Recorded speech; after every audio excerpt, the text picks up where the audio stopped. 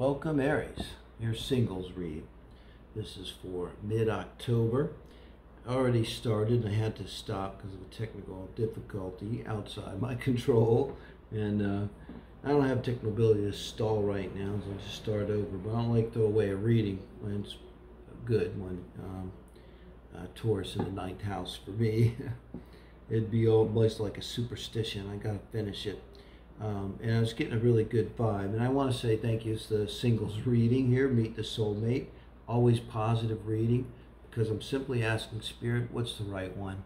What's the right one for Aries here? Not the next ex-problem, next ex-wife, next ex-husband. Not that. The right one to do this soul work with. Also have the heart spread if you have someone on your mind. And also the soul family read is a daily read. It's up. If you would, if you haven't, checked it out and see if you want to be part of that. It's a collective read for whoever resonates. This one is focused on if you are single, super single, completely single, and open to this new energy. It's looking for the soulmate that wants to come in, that's the right one for you to do soul work with, you know. So it's not a triggery. If you see the Three of Swords, no one's breaking up with anyone. But I was saying, when I look at this with 8 cards, 2 cards in emotional energy, 2 cards in intellectual energy, 2 cards in sexual love energy, 2 cards in lifestyle core values energy. And I get a lot from that. And from that, seldom have to clarify or anything. We try to get a feel for your person, their stories, their personality, behavior maybe. This kind of thing, astrology. I get a lot of the astrology hits. So I want you to be able to identify them when they come along, because this is conceived as someone that you haven't met yet, this reading, okay? You've cleared the runway and their plane comes in, lands, because now you're single completely, totally, and you can check them out. This one that's right for you. So the first thing I said, I think they have a Taurus moon with this Page of Pentacles under the Two of Cups in the emotional. I'll show them here, so you might not see them very well. So this is the Page of Pentacles, over the Two of Cups. So, and I said, likely they're an only child, you know, and had a pretty stable, solid childhood, I would say, with this Page of Pentacles facing into the reading, into the intellect. We'll see what's next to it here in a moment though. And the Two of Cups is really beautiful. It means they had, this is probably why they're so solid. This is them being grounded and solid, you know, even as a child. Partly it's that Taurus moon, but also they had 2 parents who really loved each other. They might have been gay. It could be a sense I get with that. But gay or not, they really loved each other and were solid with each other. Had a really wonderful relationship. Gomez-Morticia relationship going on there for your person. And I get the feeling too that they might have had kind of younger parents. So it would have been 2 people. I get the feeling their parents would be 2 people who are kind of intelligent, professional people, and male or female, and both of them would have been, you know, high functioning professional people. So I'm looking how they would tell you. You can start telling each other your stories. What are they going to say, you know, about their childhood, their family. And so also, actually this is, I'm not really willing to say it's a younger person, but guessing with younger parents like this to be still alive and be part of their life. And that'd be a good thing here. I don't see any problems. So 8 of Swords is an intellectual position. Now, in the 4 pillars, in the Knight of Cups. So 8 of Swords over the Knight of Cups. This is an intellectual position of these 4 pillars of relationship. Connection, emotional connection, intellectual connection. Let me look at sexual. Who doesn't want to see that? Woot woot. King of Cups. It's not the Jim Morrison King of Cups in this deck.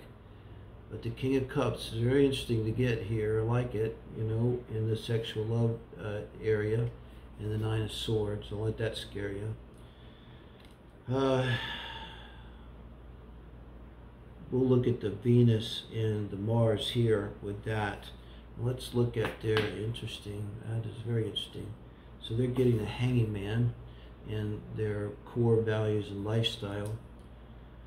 And that's going to be over the Lovers. Wow. So they come in with the Two of Cups and they go out with the Lovers. Hello. And remember earlier I said this Page of Pentacles, we'll kind of see how it's doing as a moon too, as it relates over here to the intellect. It's kind of more in the unconscious position. So God, I really want to see them having a fire sign sun, this person.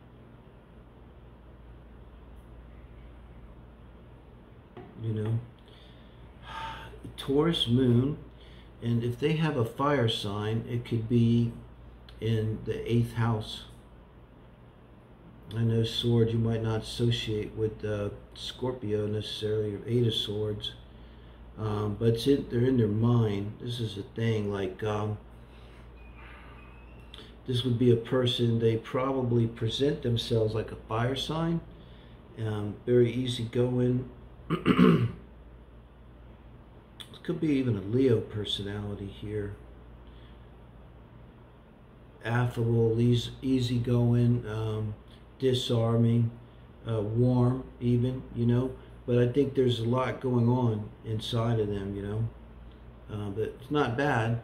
It's just there's a lot more to them than that. This is exactly the person, probably more than a lot of people say to them, dude, when I get to know you, you're so different, like from the way I thought you were going to be, or the way I thought you were. So the 1st house might be strong. That's a persona. Taurus moon, slow. Maybe they're slow to open up to people. You know, they'd be pretty well, you know, when you're well balanced like this, also what it means, they're not going to tell you stories about the slutty, crazy exes, guys, girls, whatever. They're not going to tell you that kind of Jerry Springer stuff, because a person like this likely not going to get involved in that. You know, he does have the Knight of Cups here. She does have the Knight of Cups. But it's kind of a fixed energy, you know, with if you're in the 8th house, or if you are Leo Sun, even, you know, they're both in a fixed house, even if it's not in its 5th house. And I don't see it that way. I see it, this is kind of the light and dark. But I think they're, and then they got the fixed moon too, so it's fixed in this Taurus energy. So there's a lot of fixed energy here. Now, you know, you don't want to ever change anyone in a relationship. Well, double that here, quadruple that. Complete waste of time, you know, with this person. And I don't think it would be nothing to them. They're very solid, so it'd be hard for someone to really throw them off their center. You know, they believe what they believe. Taurus moon, you know, they're traditional. They're probably conservative, traditional values more, very much value family. They might value possessions and even security. 2nd house is Taurus. More, it's like, so you know, never, it upsets everyone, right? If we're can't pay the bills or low on money, stressful, but maybe like super stressful for this person, you know. It'll kind of be what that 8 of Swords is about too. They might have a tendency to overthink, go too deep. You get the Knight of Cups and the 8 of Swords. That's going really deep emotionally. That's why I think it's this 8th house. So, and one thing I know about Leo, really doesn't like the 8th house. You know, Leo wants to just be, doesn't do dark. You know, it doesn't do dark. It's the light, it's the sun. And so they'd have some kind of conflict there too going on in themselves. It'd be integrated by the time they're an adult. But you know, I have a Cancer moon and a Sag sun. I like to integrate that. Doesn't really work well together. So then we look at the sexual positions. Okay, they might tell you about being an older, only child as well. By the way, I forgot to add, because I don't see the stories with siblings, and maybe being pretty self-contained and, like, you know, having their own, almost like a living space at a fairly early age, and having a kind of control and sense of place. And I think they would have been very comfortable in wherever they lived. That might tell you that stories. I want to try to pick up on the stories they might tell. They may, when they get to know you just a little bit, being a soulmate, this could happen fast. It could happen before you meet. It's up, you know, to you, you guys. But I think once they sort of let their guard down, they'll tell you, because they're going to seem, they're not going to seem like a scorpionic personality. They're just going to seem so like a happy and easygoing and wide open, and but so they're really going to have to open up to you, let you know how deep they go. That's what I'm saying. Until they open up, people would probably, something about their face, I don't know. You know, it's like when really beautiful people try to be comedians, and it goes against your society's apparent, like, weird zeitgeist ideal of what a comedian should look like. And so they're like that. So when they go deep, it's kind of like, wow, you know.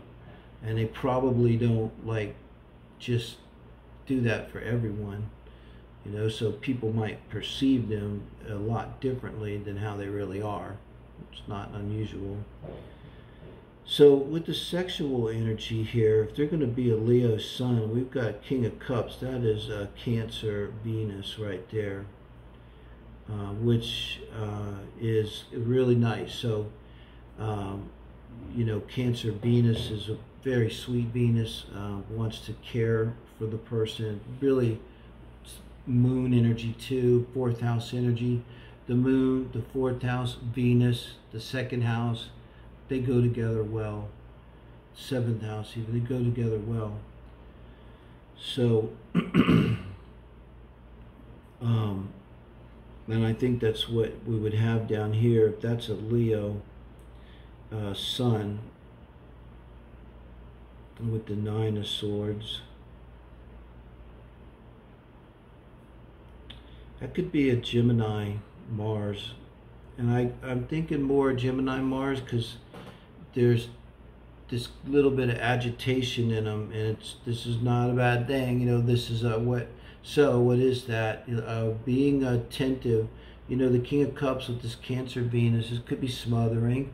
Downside, I would love it. It's my sweetest, you know, I kind of have that, but in a different arrangement. But you know, someone should be so caring, man or woman, and loving towards the person.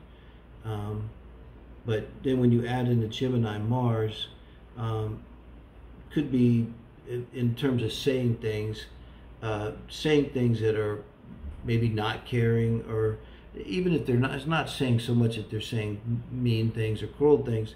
It's just a lot of emphasis on saying. And the Venus just wants to care for and love and connect intimately with and have emotional connection. And the Gemini Mars, the action it always wants to take is action in words, action in thoughts. It's not emotional action, you see.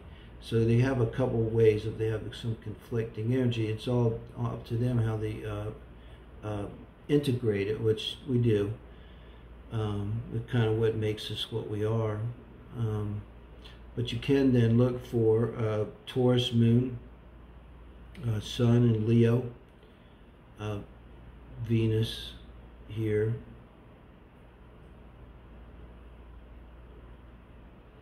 Cancer, and the Gemini Mars. And so it would show in the way they love too. They might separate a little bit, like when they shift into sexuality, it could be a dramatic shift, and they could go, because in terms of love, it'd be so warm and emotional, soft and gooey and good, I think, but not everyone would think that way. But that's how this would be. But then with the Gemini Mars, it's going to be more overtly sexual, with words, and it could be fine. You know, it's to me that'd be, I mean, I would go well with a Gemini Mars maybe. You know, a lot of people don't like it, but that'd be fine. But if that's your thing, it could be really great because, you know, this is like in terms of sex, it's a lot of talk, a lot of fun, a lot of easiness, just like third house stuff. There's a lot of energy in it. It's not like third party stuff. It's just maybe this is laughing during sex and telling jokes during sex and this kind of thing, and a little bit with the sex going on a little bit longer. You know, in like a Mars in Cancer, here you have the Venus in Cancer, you know, that would be a lot of like holding and holding, a lot of holding and maybe kissing and, you know, a lot of physical and could be crying involved, you know. But I get their experience with sex would be at the same time they in love, they're very caring and loving, they're just more fun. They really can kind of let their hair down, man or woman as it were, and really have fun. And they're open because, again, you know, they come from a very good background. They had loving parents, probably were demonstrating appropriately how it is to have affection for one another and respect for each other.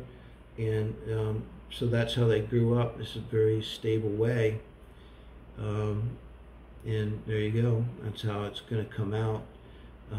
So I just say, like, they have a sexual, healthy sexuality. You know, they don't probably take themselves too seriously. That kind of thing. Now I move over to the core values in the lifestyle with the Hanging Man over the Lovers. And I don't know if I showed you all these, even Hanging Man over the Lovers here. And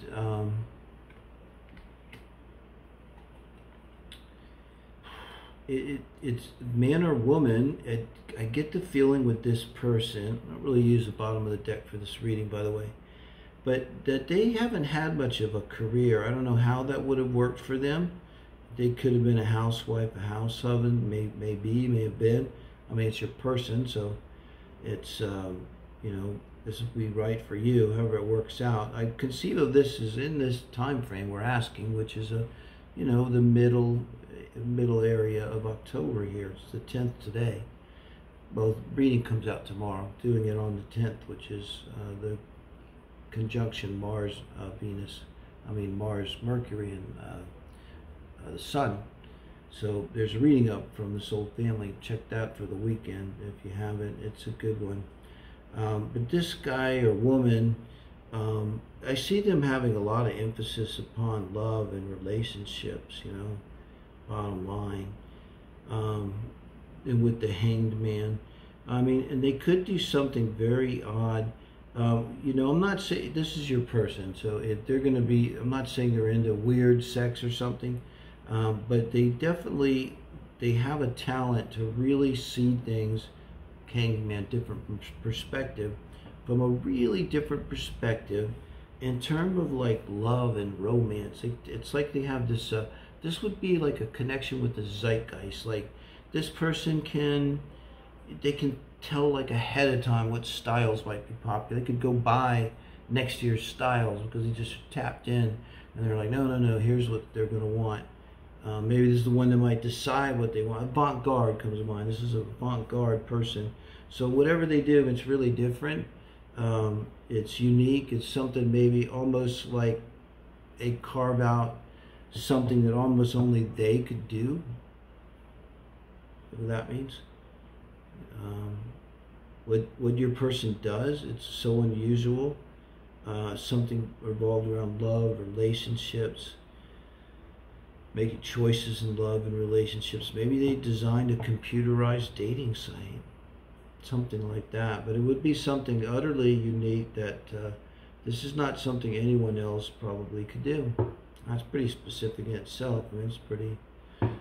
So I think that gives you some stuff to go on, Aries. So let me know. You probably won't see this person until in the next few minutes or the next few days or something. I can see this as being someone brand new. Please do get back to me, though, and give me a yell and say, hey, Dave, you know, ran into this person.